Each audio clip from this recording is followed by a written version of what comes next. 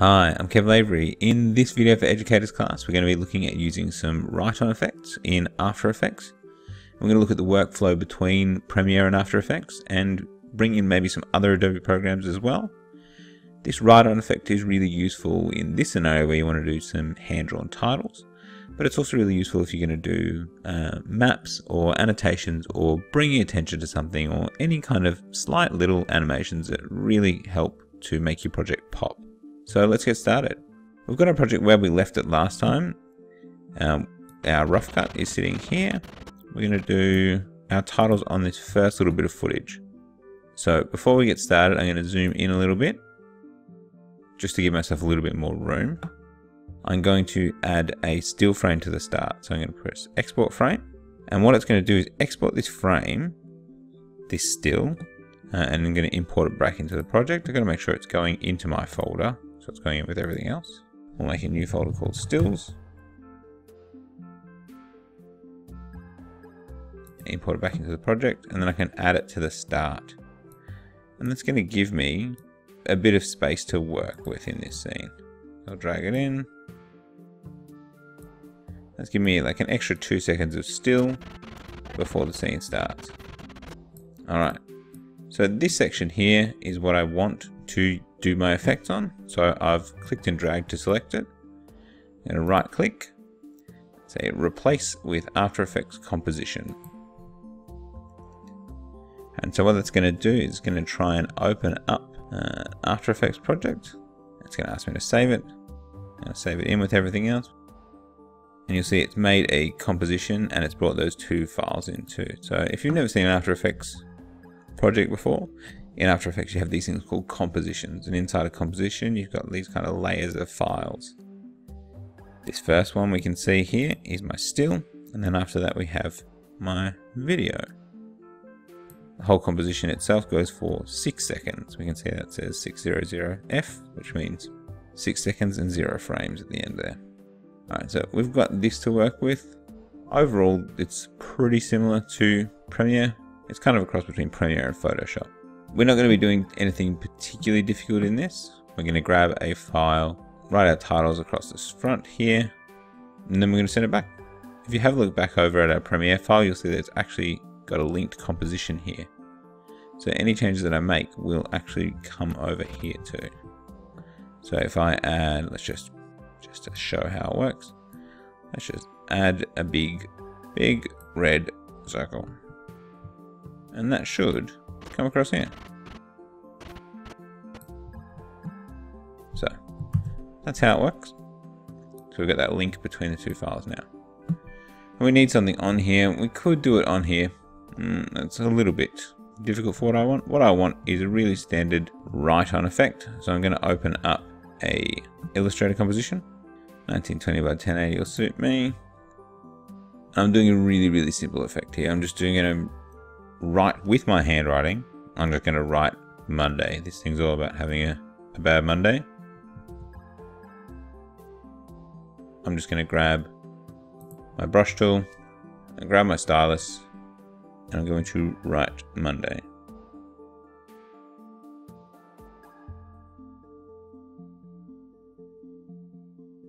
We could make some adjustments to this. We could do things like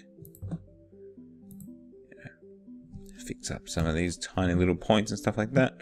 The main things I'm going to do is select everything. I'm going to take it down to basic, because what I'm going to get After Effects to do is recognize the lines in this file as strokes. So I want them to be as simple as possible. I'm going to make a few adjustments to the stroke, like around the edges and around the corners, to make it a little bit smoother when we get it in there.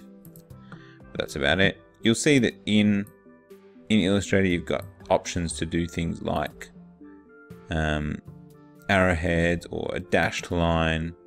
Depending on what you want, you can get some of those lines across here. We don't want any of that for now, we just want this. So I'm going to save that. We can just save it as an Illustrator file, it doesn't really matter.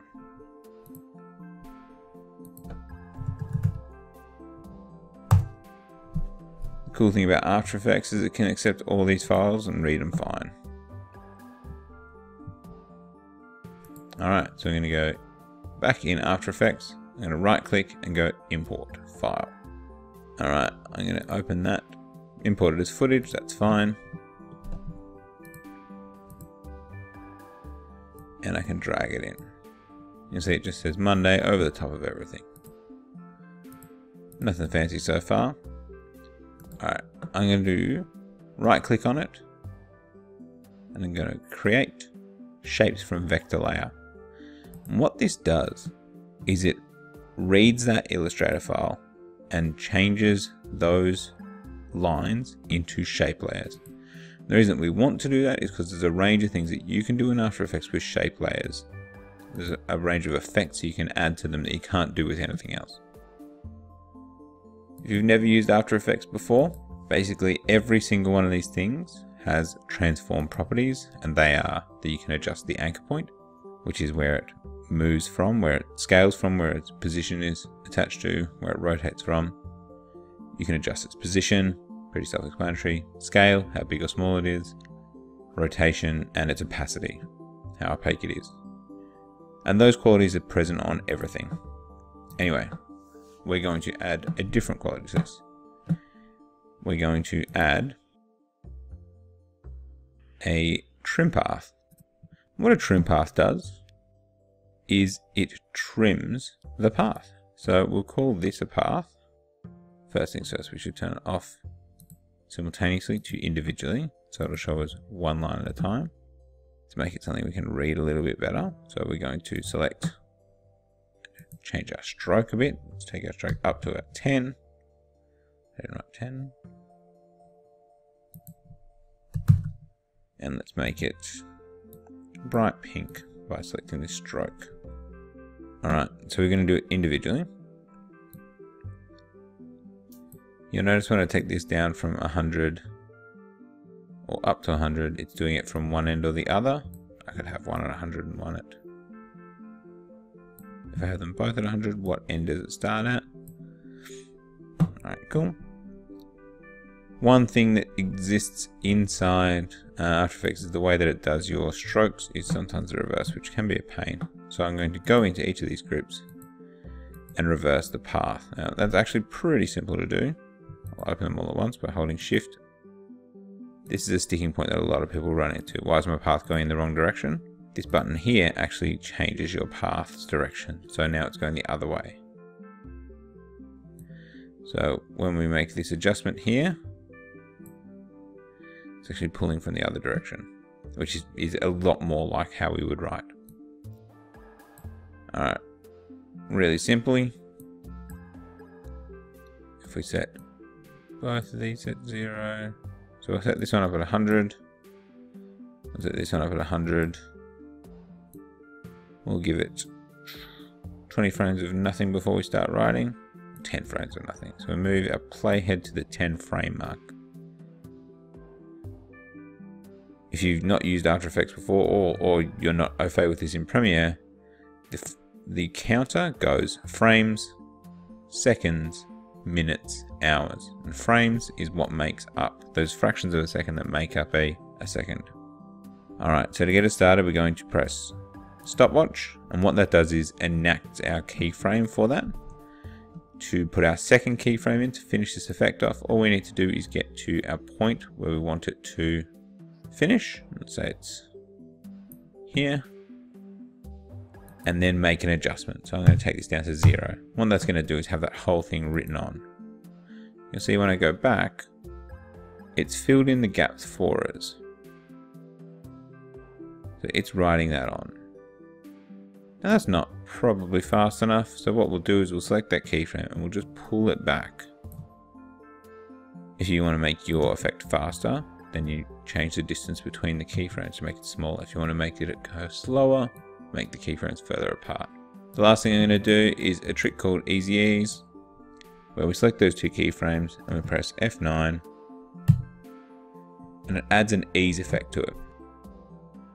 The way an ease effect works is that it adjusts the velocity of the change. So, easiest way to look at it is in the graphing panel here. What happens is instead of it going in a linear fashion from 100 back down to 0, this value here, it starts slower, then speeds up, and then, because it's coming up to another ease point, it goes slower again. So it means that it's not moving abruptly. The start and end points are nice and soft. Now, like I said, when you've got these kind of effects, there are a few different things that you can add to them when it's on a shape path. Things like a wiggle path. I'm going to change my wiggle path so it's smooth, so that it goes 20 wiggles a second. Maybe 12, so it's got that kind of like stop motion-y look. Let's have a look at how that looks. It's pretty Monday-like.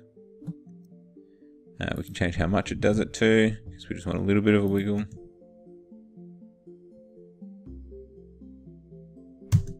Cool. And there's some other effects we can add on too. I'm going to add a roughen on mine. What that does is just roughens the edges. Just makes it look a little bit more hand-drawn.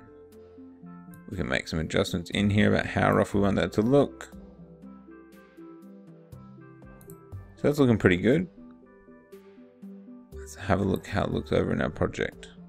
So if we head over to Premiere, give this a render. Alright, now let's have a look at how it goes.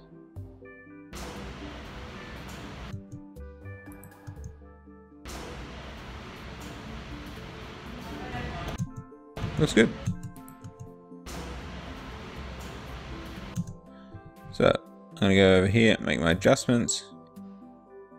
If you want to reveal just the keyframes that you've been using in After Effects, you just want to press U. I'm going to move this first frame up to give me room to cut off the front if I want. And I might move them both over a little bit.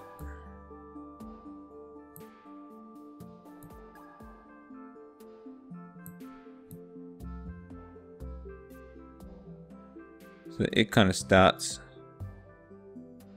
finishes writing as I walk in. I don't need too much of that Monday.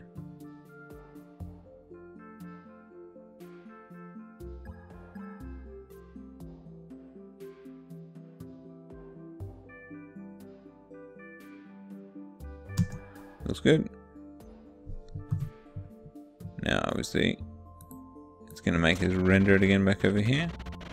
But overall, that's looking pretty good so far. A nice smooth entry. Our title doesn't need to fade out because our cut actually covers the move away from the title. So it means you don't have to worry about some of those little effects. When you're thinking about things like titles, you've got to think about how it gets on the screen and how it gets off the screen. So with this one, because we isolate the title to one shot, we don't have to worry about getting it off screen because it moves off screen with the cut.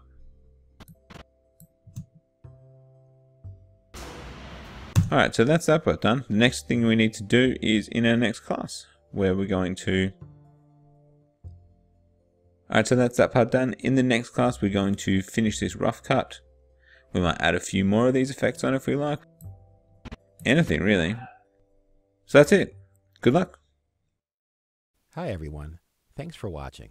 Click the link in the description below to explore more free online professional development on the Adobe Education Exchange, and click the link on screen to subscribe to the channel for more videos.